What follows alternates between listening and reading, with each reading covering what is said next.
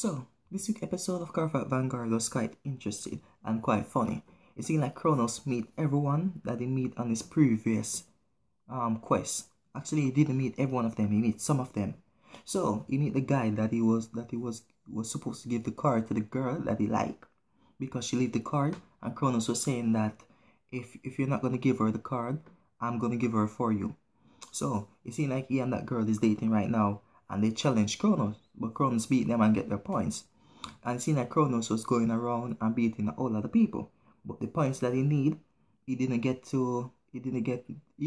enough points he need to get to grade 3. So he need Komoi. Komoi was just like a wizard. I was asking him a question about the Dragon Emperor's card that equal to 55,000.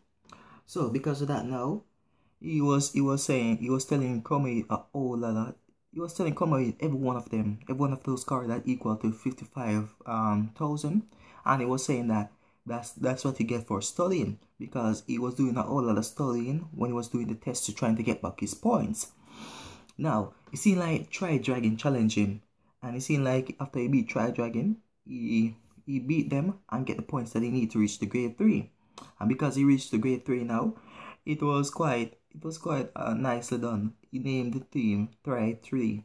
So because he named the team Trythree now, it was quite interesting, because the birth of the team was right here, because they was working together to reach a goal. And because they was working to reach that goal, they reach a goal and they get their team. So they are working together right now. Only thing that leave for them is to work together like Trythree did. So they're gonna overcome this obstacle, we're not gonna know until in further episode, because when the last time they challenged Trythree together and they need to play as one team, they didn't have that teamwork.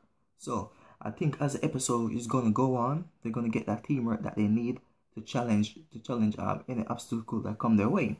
Now it seems like the guys from Trythree, one of them, Kai, the one that named Kai, it seemed like he is a survivor, because when he was in the jungle, he tamed some of those wild animals and he find food for his team.